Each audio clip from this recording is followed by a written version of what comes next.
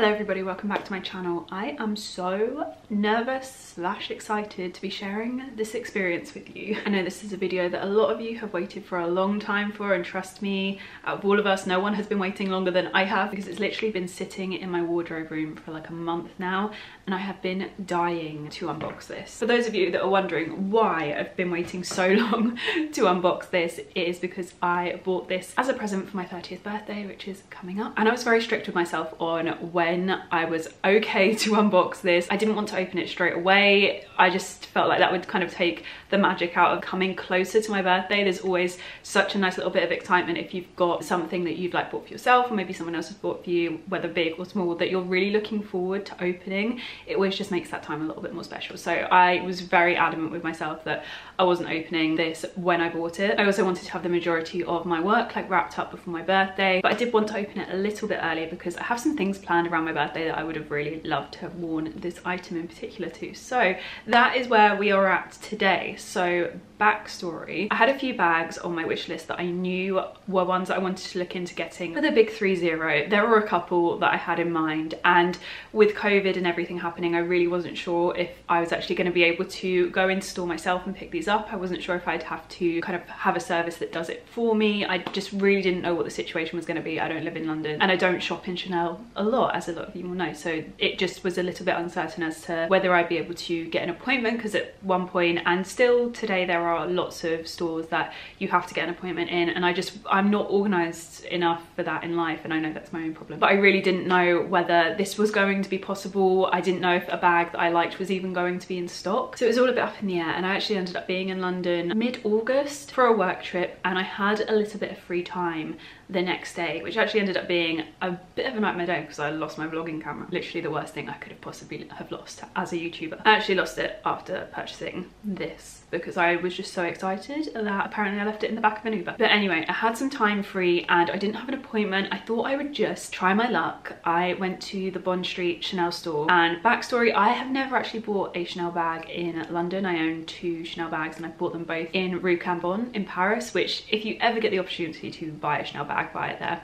because number one, you get the white bag, and that's the only store that you get the white bags. It's like the original store, and that's just a nice thing to have. But also the service in there, I have always just been so happy with it. I've heard really like hit and miss things about Chanel in London, and I've always been a bit apprehensive to buy my bags here because I've had such good experiences over in Paris. So I just really wasn't sure whether this was going to happen, and I'm not gonna lie, I am still a little bit sad that I've kind of broken the chain of like going to Paris and buying my Chanel bags, which definitely isn't the end of the world, but it was a nicety, just like one of those nice things. But anyway, like I said, I was very apprehensive about buying a bag in London because I'd heard such hit and miss things about some of the stores and about the service levels, and I decided to head down to the Chanel store on Bond Street, which I've passed so many times before. I've been like above it for like work meetings before, for like their beauty department, and it's so lovely, and I was quite familiar with it to begin with, so it felt like a good place to start, even if I didn't come away with anything. And I'd heard good things from people that I knew that shopped there about the service, so it just felt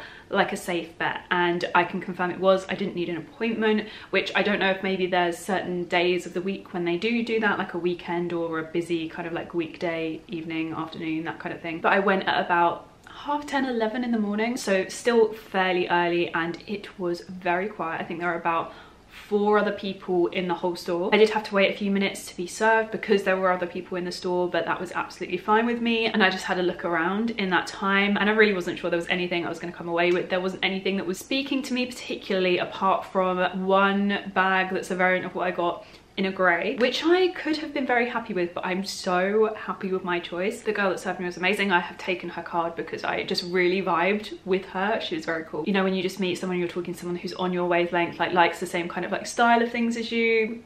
I really rated her. And originally I did see myself coming away with a bag that was a little bit different to something that I would normally own. I'll show you the bags that I was torn between in a minute. And it was always between 2 styles of bag. I could have gone very classic, and there's one bag in particular that I would have been very happy to have purchased, which is the CC Trendy in black. That was one of the ones that I was very sure that I would be very happy with, but also that I'd probably come away with because it's just such a gorgeous bag, and it is one that I would definitely like to add to my collection in future. But they actually didn't have any CC Trendy bags in stock in like a neutral, so that was like immediately like one of my things that I thought I would come away with, like crossed off the list. I had a couple of things in mind. There's a certain coloured one that I will show you later, but I'm pretty sure I only have it in a photo with the bag that I'm going to show you in a second, so I don't want to spoil it. But yeah, immediately I have a group of like options crossed off my list, which is fine because there was a certain other style of bag that I asked about and asked what they had in stock, in what colours, and basically all the doors behind the counter got opened up for me and I could literally just like point and pick out certain colours and stuff. And this one in particular caught my eye and it was just so gorgeous. And I'd originally been looking at this in like a black texture and loved it, and that one wasn't available in anything I think except like a very large style, which was not what I was down for. But anyway, like I said, I ended up being torn between two bags. This one I just loved, and still like a month on, even though I haven't unboxed it, I still feel very sure about this. But both bags would have been absolutely lovely, and I can't guarantee that I won't own the other one at some point because it's so pretty. But anyway, with my first little black Chanel shopping bag in my collection. I always keep the bags, I'm that kind of person. I know some people think it's really sad. I don't care. But this is it. I am so excited to share this with you. I've actually never unboxed a bag like in this way before. I'm very excited about it. It's actually so pretty that I really don't want to ruin this. So before I open this, I actually forgot to say, this happened to me before when I've done an unboxing on YouTube. I always get so nervous because you don't see them package it up, like they take it away and they box it up for you, and I get really nervous that it might not actually be the bag that I wanted to buy. So I just need to share my irrational fear with you all because I'm pretty sure that's never happened in the history of like anyone buying Chanel bags ever, but this is my fear right now. I'm like hyperventilating. This is actually really hard to peel away. I feel sad, I'm ripping the paper off. It's the right bag. It's so pretty. The tissue paper in the box always really gets me. It's so pretty. Like, you just don't get that when you buy like other bags. Like my Louis Vuitton bag literally just came in a box in a duster bag. I would say there's not as much tissue papering as there used to be though.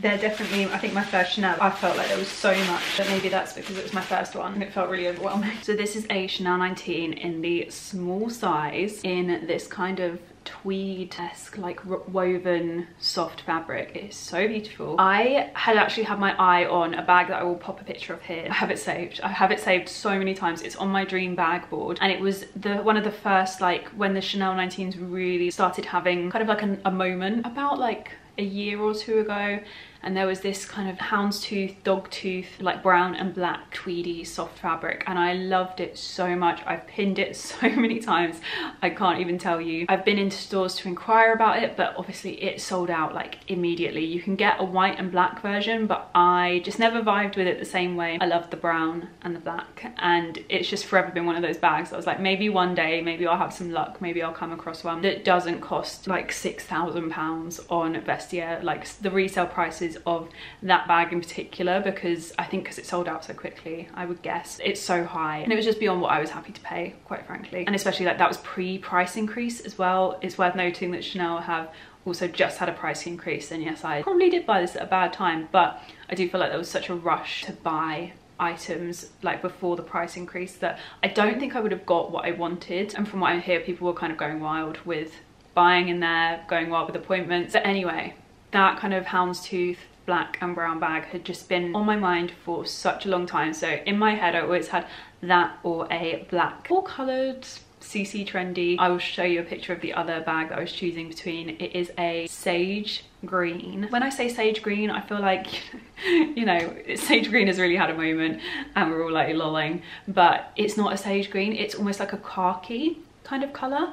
It's like somewhere between the two. The filter that I use makes it look a bit more like minty. It wasn't, it was like almost a khaki, and I just thought it was stunning. It's a colour that I really love. Like, I do love a green. I really liked that bag in particular. I still do. If you see me buy it, honestly, I mean, I'm going to London to celebrate my birthday. If you see me buying anything, it's my birthday. Let me live. But to choose out the two of them, I felt like this had to be it. It was closer to my dream bag, so that black and brown houndstooth, but this actually felt like a more timeless version, and it's more black than brown, and I really like that because I feel like it will still work with so much that I will wear on a day-to-day basis. I love this kind of like woven fabric. I think it's so beautiful. It's such a nice casual fabric. I have two other Chanel bags for those of you that are new here that won't already know. I have a boy bag which is in the black lambskin leather, and then I have a classic flap jumbo in the black lambskin leather. Neither are like grained or anything like that, so they are really gorgeous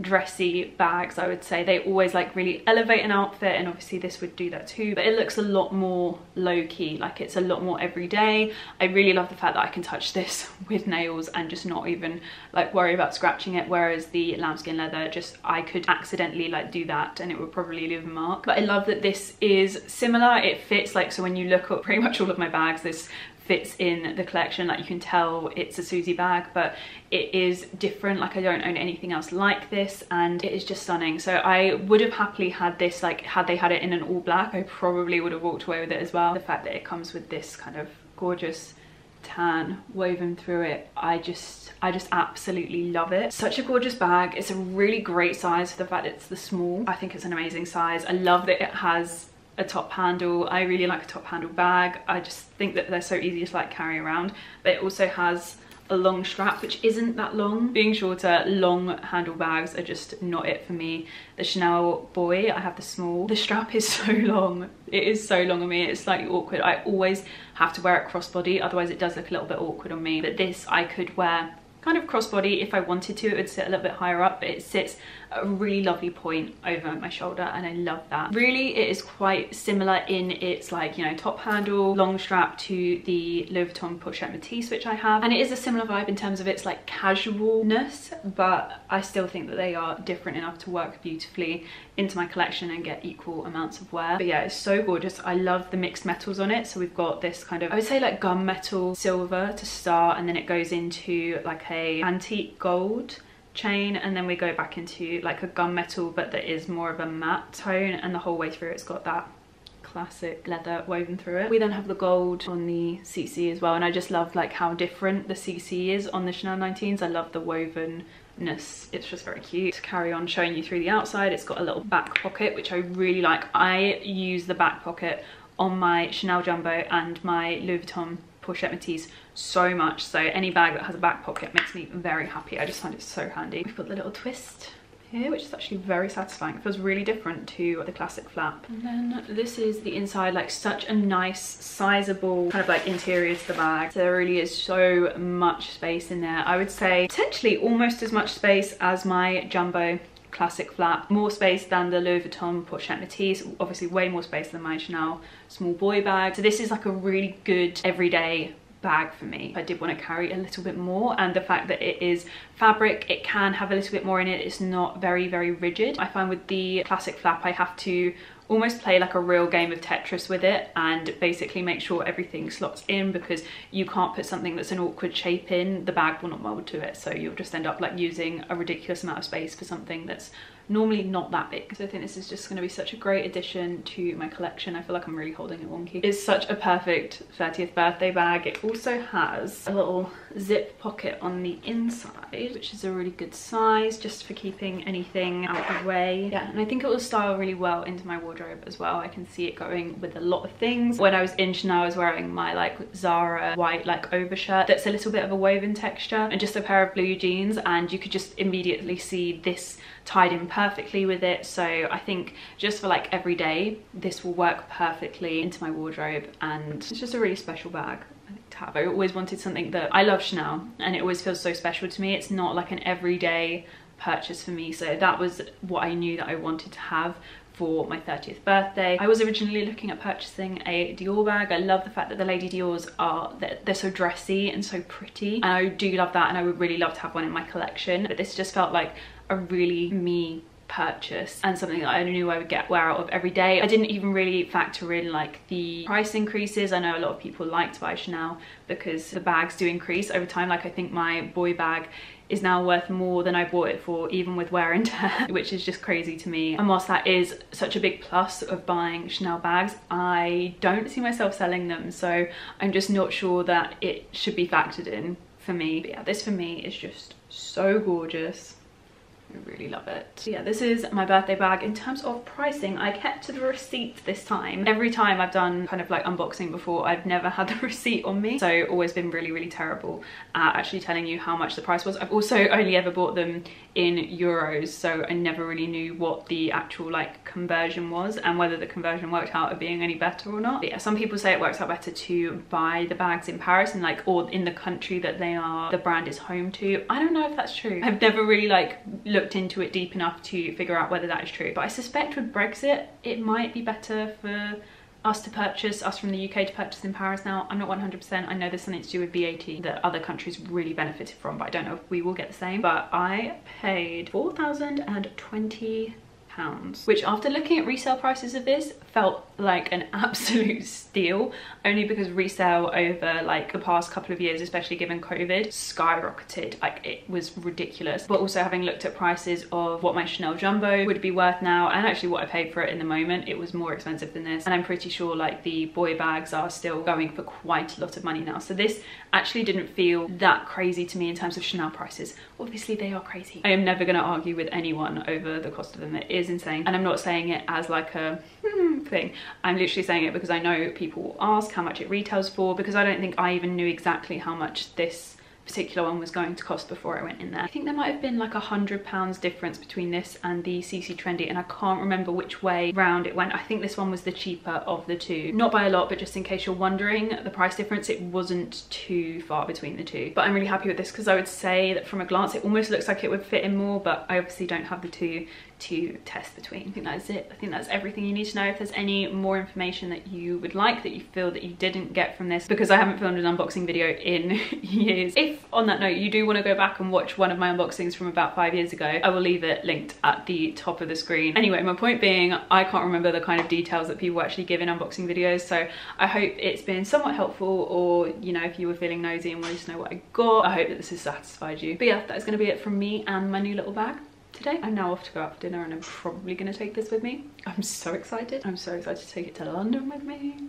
For all the shopping I'm gonna do. I'm so excited. But yeah, thank you so much for watching. I hope you guys have enjoyed this video and I'll see you guys again very, very soon. Love you, bye.